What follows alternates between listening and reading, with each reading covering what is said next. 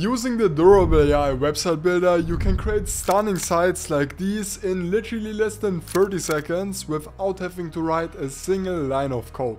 Hence why in today's Durable tutorial, I will show you step by step how to build up your first site using Durable. I will also go over all of the other great features which Durable has to offer, like their CRM, their invoicing features, and so on. To get started, let's head over to the Durable website. I will also leave you my affiliate link to Durable down below, which you guys can use to support me for completely free. Either way, once we are right here, just click on generate your website, and then we will have to put in the type of business which we are building. So I'm just going to put in personal trainer, and when clicking on next, we can then actually set the business location right here. And on this page, we can actually also change the website language. So if you do want to have your website in another language than English, you can choose that right here. Either way, let's now click on next, and then right here we will have to put in our business name, so we can then actually also see some name suggestions right here. I'm just going to go with Peak Performance Trainers as an example, and then this will actually generate your website.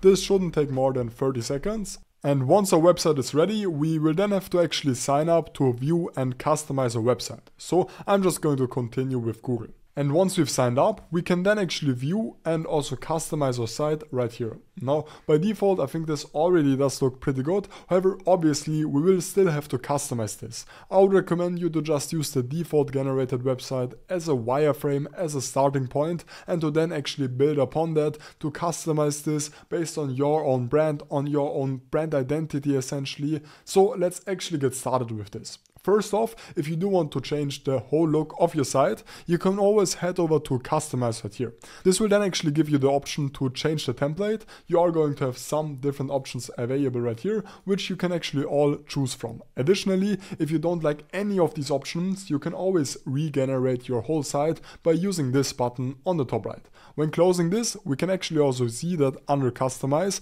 we are going to have some other options like colors, fonts, buttons, styles, widgets, and so on. So let's for example open up the colors tab right here.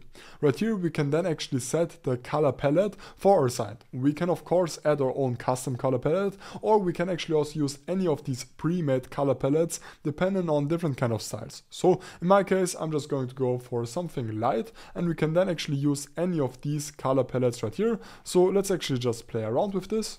And in this case, I'm just going to go for this color palette right here, as I think it suits the style of a personal trainer really good. Now, if we would actually want to add or delete certain sections, we would just have to hover over them, and under the three dots, we can then actually either delete them, or we can actually then, by clicking on add section right here, also add new sections. By default, you're going to have a lot of pre-made sections available. So if we would, for example, want to add an image gallery, we could just click on here, and then we are going to have some different options. We can, for example, add an image grid like we already had by default. And this is how the section now is going to look like. Now, if you don't like a certain section, you can then actually always use this restyle button right here to get different kind of restyles for your section. This is going to work for all of the different sections out there. So right here, let's for example restyle this, and yeah, let's for example go for this one. I think this section does look way better than the default one which has been created. In this case, I'm just going to delete this section as I don't really think it's necessary to have, and we can then actually continue by customizing our site. So if you would actually want to customize certain elements, you can just click on them, and now all of the item settings are going to show up on the right. So right here we can then first of all basically change the icon. So I'm just going to insert this icon right here, and now we have successfully updated this. Of course, we can actually also change the icon color as well as the title and content. And we can actually also use AI to get some help when changing the title and content. So we can just let AI regenerate this. And now this is going to say strength and conditioning programs. In fact, let's actually repeat this process. And let's now actually change the style of the section. And this now definitely looks better. So let's for example say that we would now want to actually move this section upwards, and in fact let's actually move this section right above this achieve your fitness goal section. Well, to actually achieve this, simply just select the section, and right here you are going to have two different arrows. So in my case, I'm just going to click on move up, and now this got moved up. Alright, so we've now successfully customized our homepage. Of course, if this would be my actual site, I would spend some more time with actually customizing this with my own images and so on, but for now I think you have a good understanding of how this works. However, let me now show you how to add other pages onto your site. To do so, simply head over to Pages right here and then just click on Create Page. By the way, if this for some reason is grayed out, make sure to just save your homepage. Either way, just click on here, click on Create Page, and I'm just going to get started with a blank page. And I'm just going to use this page to basically introduce our fitness team. So I'm just going to click on Add Section, and I'm then going to insert a team member section right here. Once again, we can always restyle this, but I think by now you already have an understanding how this works, so I'm just going to go for this style right here. So let's now actually change this page, because by default this is just going to be called new page. I don't really like this. So let's actually save this, and let's now click on Pages right here, click on Manage Pages, and now we can access the settings. So in this case, I'm just going to change the label to our team. And I'm also going to change the slug, so basically the URL destination, to our team as well. Based on that, we can now regenerate the title. And we can also go over all of the other SEO stuff and so on if we want to. In my case, I'm simply just going to save this. And we can now preview the site by simply clicking on this slider right here. And this is how it is going to look like. If we would want to change this animation by default, we could simply just select the section right here, and under style and under animation, we can then actually change this. So for example, we could change this to a fade in animation, and this is then going to look something like this, which does look nice. Basically the animations are going to come down to your own preference either way. So let's actually head back to our homepage. To do so, simply just click on Pages, click on Home, and now let's actually also preview this page. So I actually really like how this is going to look like. I also like that we do have these slide-in animations. I think this does look good. However, when looking at the header, we do have our text logo right here on the left, which is good. We also do have our team text right here, or our team page, which also is good. However, this Call Us button, as you can see, I'm currently clicking this, but basically nothing happens. So let's actually change this, and let's actually make this clickable. To do so, simply just change to the editing mode, and then let's actually click on our header. Click on the three dots, click on Edit Website Header, and right here we can then actually see our button. So this would be the Call Us button. So we can then actually change this, and we can edit this by clicking on here, and this will then actually give you guys the link type. So we could actually either refer this to a new page.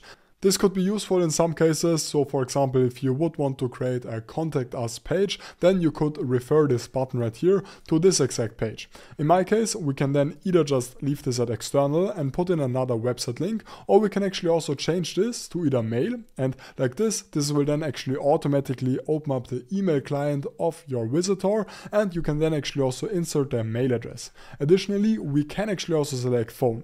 Now, as we have selected as a button text, Call Us, it would make most sense to actually put in a phone number right here. And once we've did so, this is now actually going to show up as a phone number, and whenever someone is going to click on this, they are then actually going to open up their phone app, and this will then automatically basically reach out to the phone number which you have put in right here. Additionally, we can then actually also view our sites in the different kind of breakpoints. So on the tablet, this is going to look something like this, or on the phone, and the phone is especially important because actually most people are going to visit your site on the phone nowadays. So please make sure that this is actually well optimized for your phone. So let's now go over how to publish your site. To do so, first of all, head over to the home page right here on the top left, and right here, this is how the actual durable dashboard is going to look like. On the left, you can see that we do have our home tab, then we are going to have the website settings, which we are mainly going to use throughout this video. However, there are also some other features which I quickly do want to touch. Under marketing, you're basically going to have the option to create posts for each of your different marketing channels, be it Instagram for example. You can then actually select a topic, and Durable will automatically help you with actually generating posts for this. This is super nice because with the AI you don't really have to do anything yourself, rather this is going to generate all of the text as well as the actual image. So this is how it is going to look like by default. Of course, you can always regenerate this, and most of the time this isn't perfect by default and you will have to customize this so that it fits your own brand, but either way this is a good starting point nonetheless.